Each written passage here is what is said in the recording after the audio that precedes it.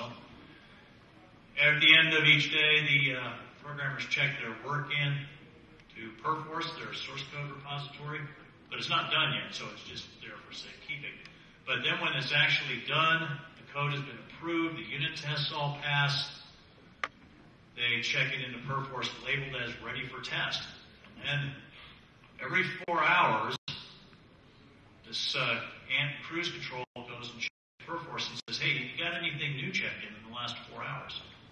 If the answer is yes, it checks out all of the labeled code, everything has been labeled as ready to go, runs the J-test, static test that look for violations, static analysis, does build, deploys into the test environment, and then it runs all of the tests, every single test that's been built up to that point, creates a status report, emails that to the program leads and managers. Okay.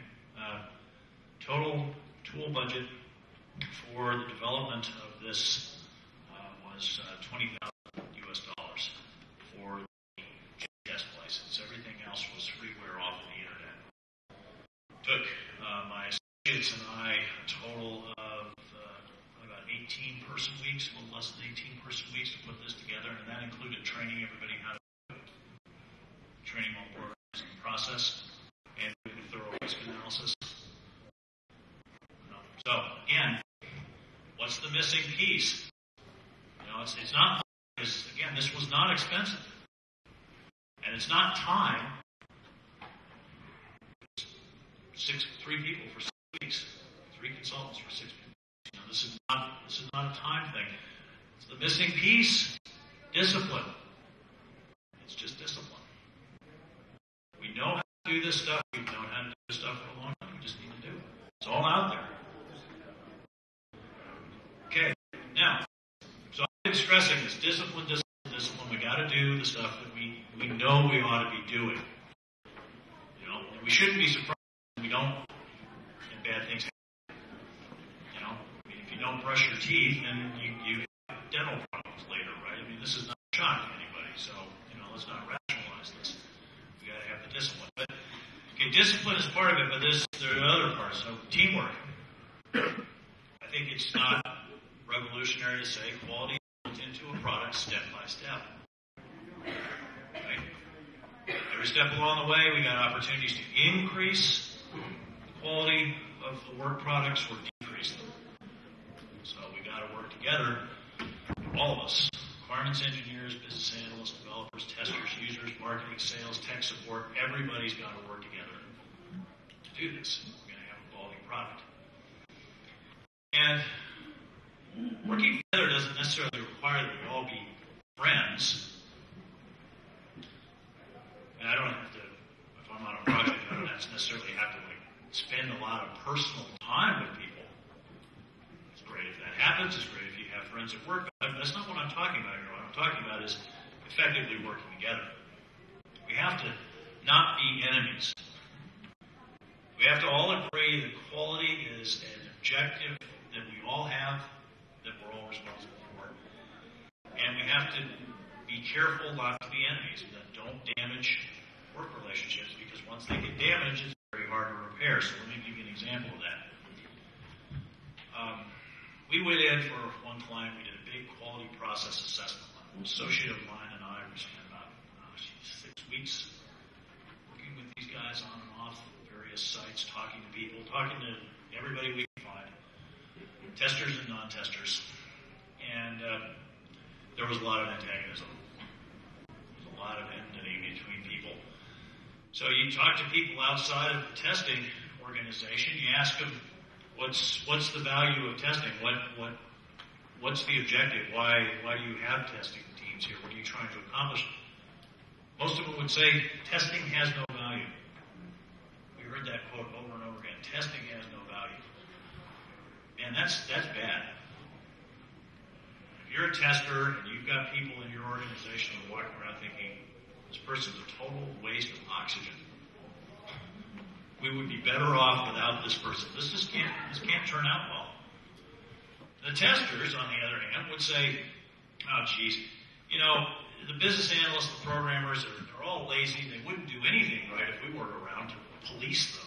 And that's how they they saw their role. They saw themselves as quality cops. Everybody loves cops, right? So this is part of the problem, that they're not endearing themselves to people because they're just running around saying, you should do this, you have to do that. Okay, those business analysts, those programmers, they just take all sorts of shortcuts and they damage the quality of the product, and we think they're lazy and stupid. Okay? So the testers think that everybody else is lazy and stupid, and everybody else thinks that the testers have no value. And, when we try to talk to people about how would you work together to resolve the situation, nobody wanted to work together to resolve the situation. They wanted to see the other side fired.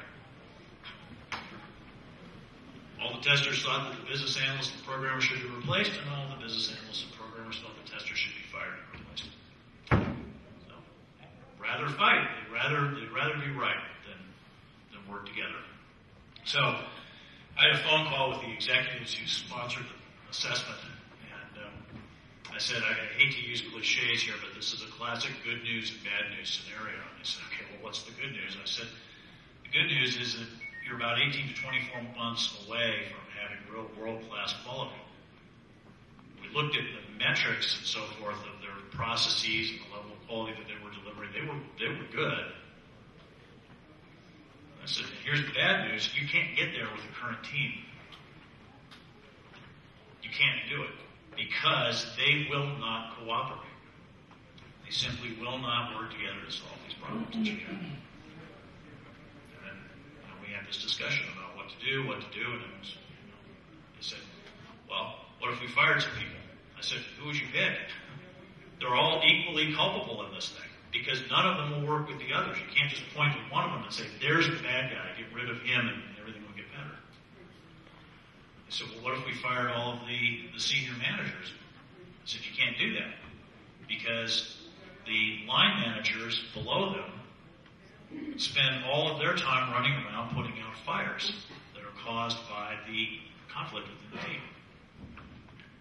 So you have nobody capable of stepping up to take the place of the managers at the top that are the ones who are really creating the venom.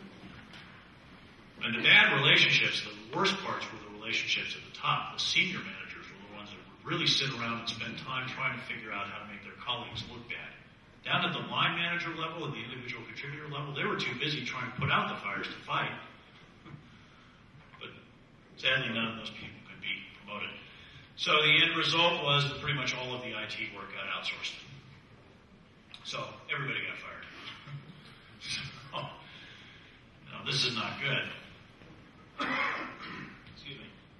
Now, for those of you who say, well, some amount of conflict is inevitable within an organization, that might be true, but some amount, not that amount, not to the point where you basically commit organizational suicide, right? So we had another project that was the complete opposite of that.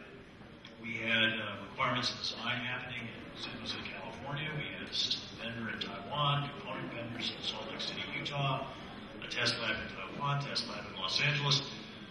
There's a lot of opportunities for miscommunication and relationship issues when you get that many parties involved, but we had good coordination and we worked together as a team. That project we delivered on time, with quality, on budget. Again, this is stuff we know how to do. It's just we don't always do it. When we get along and we work together, we can succeed. If we squabble, we will fail. Okay. So, people have to get along, they have to work together, but they also have to be competent.